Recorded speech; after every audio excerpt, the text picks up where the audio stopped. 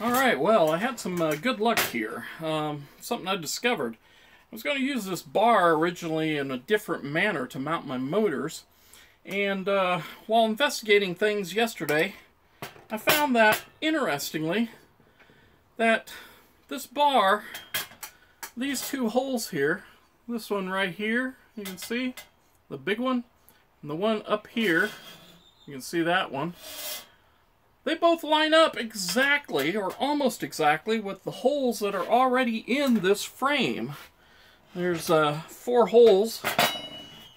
See, I don't know if you can see those, but, you know, got one right here.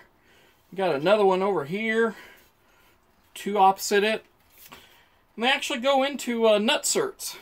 These little protrusions right here.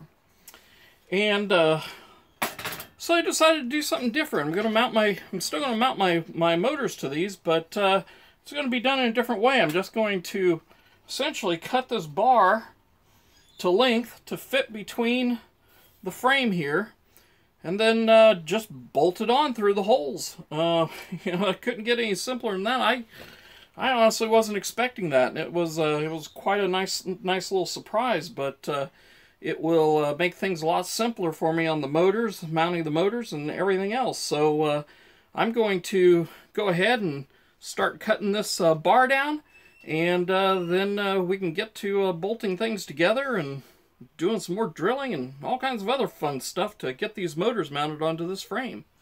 So let's get to it. So this frame is about 14 inches wide. I don't know if I can show it to you here, but move that out of the way. You can see about 14 inches wide, if you can see that. So I need to cut this bar essentially beyond the just beyond the edge of these holes, and I think what I'm going to do is I'm just going to take it to right at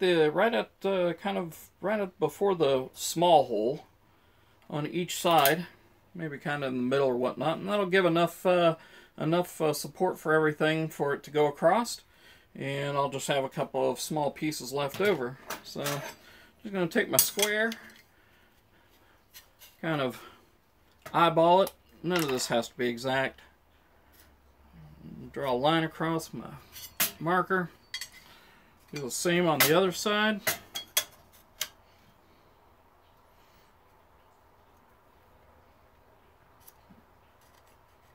Just like that.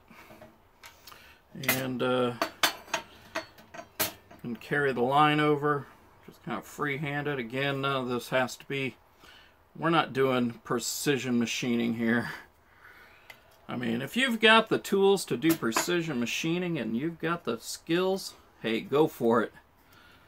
And, you know, some of that stuff I was doing with a hacksaw and whatnot, oh man, if you had a full tool shop and everything, you could do that so much easier. Use a lathe and a cutoff tool. Wow, that'd be fun.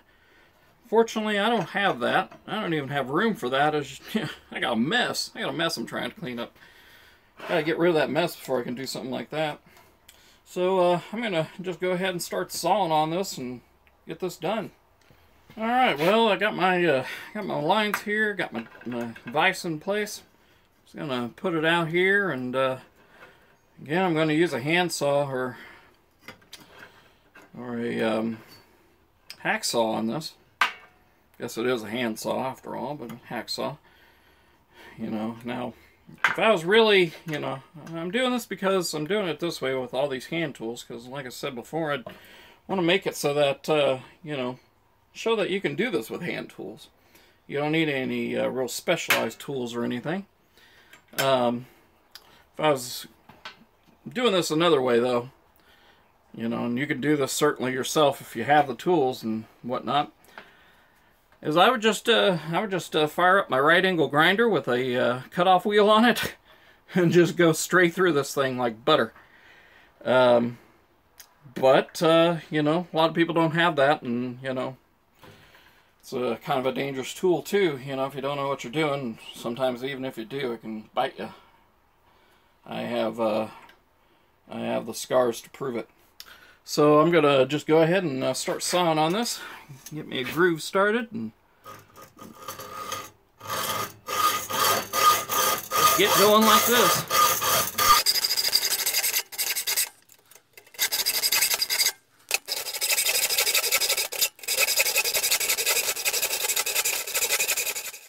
Alright, so I'm almost through this, just a couple more.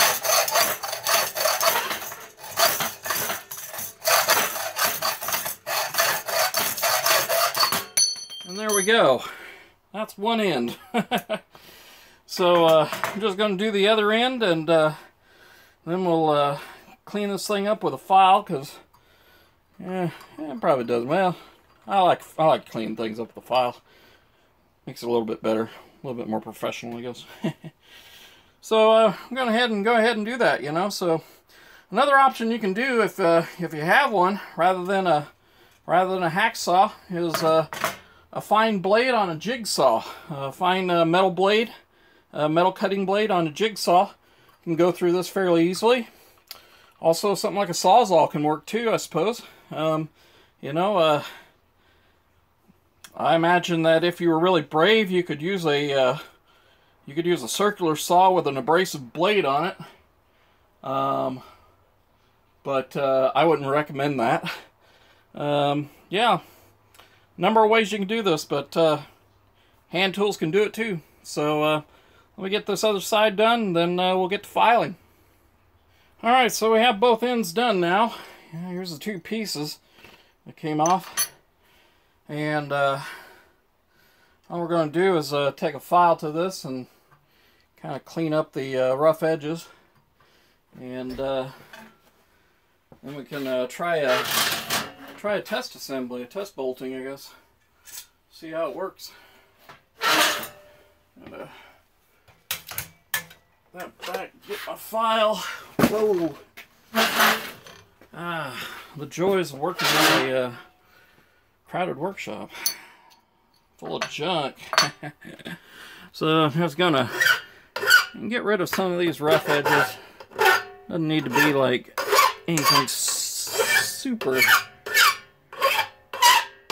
Just want to get rid of some of these rough edges, mainly because, you know, you can find yourself later just working on something and all of a sudden you get a cut. You don't wonder where it's coming from. And usually it's from something like this, something that you've cut up and cut through with a hacksaw. And I always do that. Not sure why that is. Too many handles everywhere. Alright, so do the same on this other side. And yeah,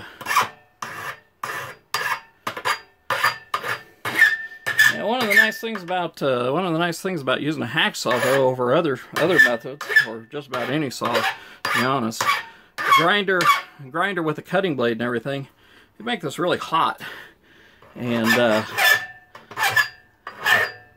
you know, sometimes you can get surprised at, oh, you know, I'm working on something, oh, burn yourself, you know. So, you know, using a saw is kind of a little bit more cooler as a temperature process.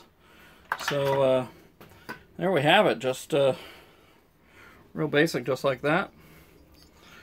And we can just grab our frame over there and put these pieces of metal. I don't know if I'm going to need them again. I think I'll keep them over here just in case I do.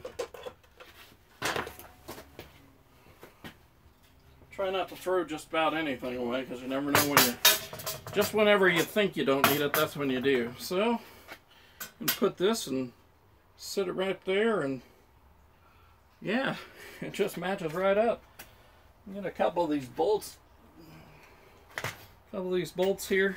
I believe that these are just standard 1/4 inch by 20 thread or whatnot. You know, basically the same kind of thread and everything that you find on camera equipment for tripods and whatnot. Let's see. I'm looking for my screwdriver here. I know I have one, or I did. There we go. Put it away, Andrew. Just put it away. I can just tighten these down as a test fit. Probably won't be using these screws. Probably going to be using actually something shorter. Maybe something like that screw. It's same thread and everything, but much shorter. I just got to find a match for it somewhere. I know I have one. And this other one, I can't believe my luck on this. I mean, this was just, it was like I was looking at it and it was just, wow, this is going to fit together just perfect. All right, so there we go. And that's basically it right there. You know, so yeah.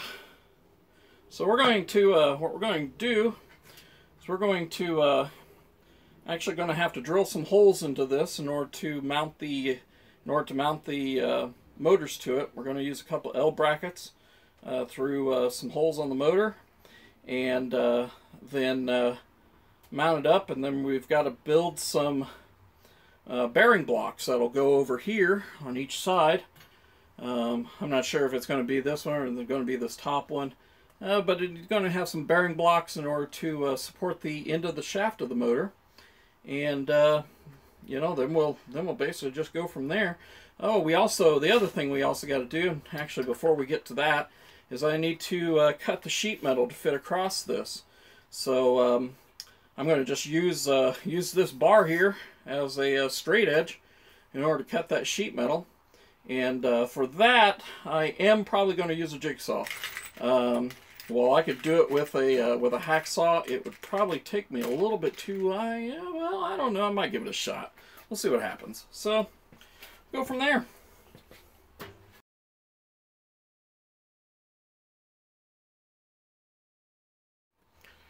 Okay, so we got a couple pieces of these aluminum sheet here, and what we're going to do, we're just going to mark right here, just inside the lines, because it's going to sit inside this frame. I'm going to mark it, and then take a square and put it across it, and then, well, I'm going to cut it out in some manner.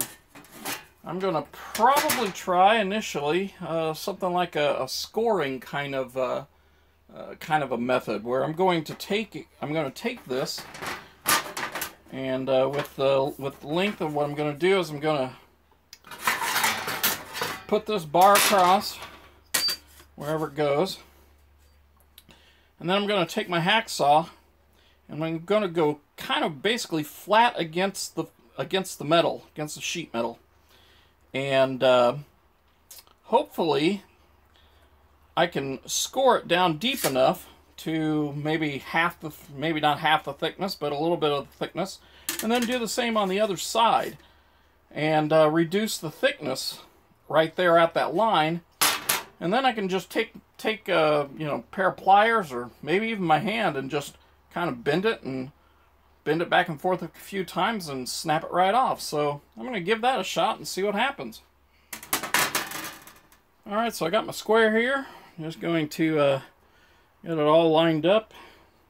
Bottom of the square is on the inside of this frame, so we can just make a mark across it. Just enough to be able to see it. Doesn't need to be anything special. And if we cut on the inside of that line, then or make our score mark or whatnot, then it should just drop right down into the middle. Alright, well, it came quicker than I thought, but I decided to go ahead and use those small little pieces to act as hold downs on this piece of aluminum, because I needed more room for my saw blade to travel than the larger piece that I cut out would actually allow me. So I'm just going to essentially go like this and kind of draw it back and forth, just flat on the plate. Steady it. I'm not going to try to saw through this, because that won't work. But I am going to try to make a nice groove in it. That's the whole idea.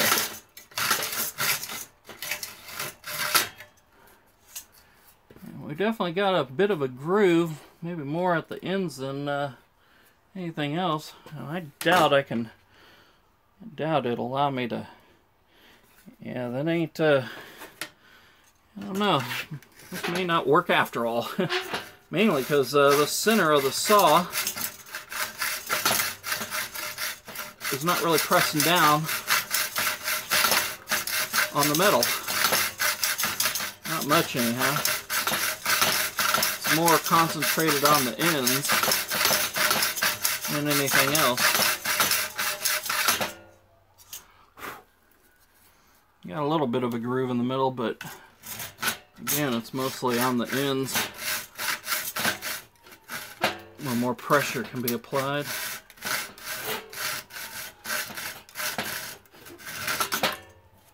So, yeah, got a little bit of a groove there, but I doubt that. Yeah, I can't even. Yeah, that's not. Yeah.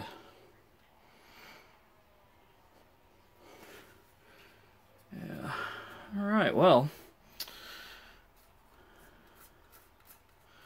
I think in order to do this, I'll probably have to. I'll probably have to actually saw it in some manner. So, yeah, that was a good experiment, but it didn't quite work out. So we'll try sawing it. Alright, so actually sawing it isn't actually working out too bad, even with a handsaw. This thing over here is kind of getting in the way, but I've already got, you can see I already got about a 3/4 inch groove there. Just was testing things out. And I just go slow. Don't have to go really fast or anything.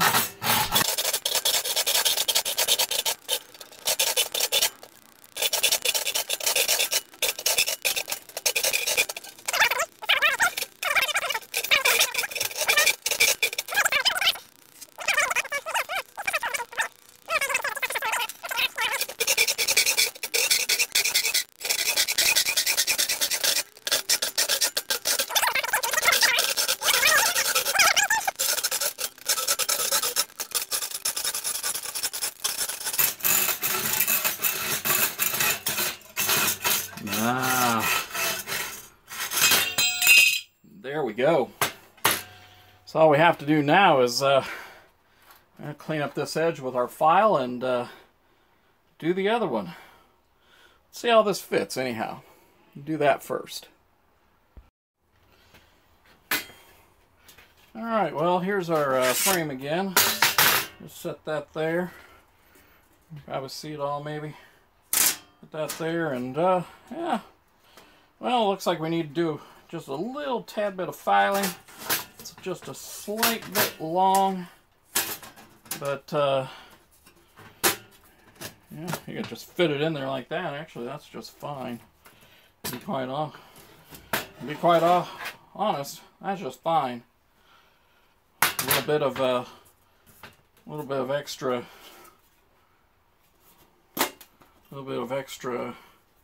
Doesn't hurt anything, and maybe once we file down those rough edges, it won't be that big of a deal anyhow. So yeah, there we are with that. Do the other one, and then we'll move on from there.